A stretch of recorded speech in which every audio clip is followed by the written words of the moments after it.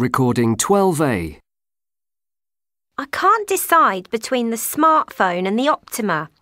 Which one do you think is better? Well, I prefer the smartphone because it's so compact. I find the Optima a bit bulky. Although I have to say that the size of the smartphone does make it tricky to operate, whereas the Optima is very user-friendly. Why do you think that is? Well, the smartphone has a standard telephone key, and I find them really awkward to use when I'm sending messages. The Optima opens up to reveal a full keyboard inside. You can also scroll up and down by touching the screen.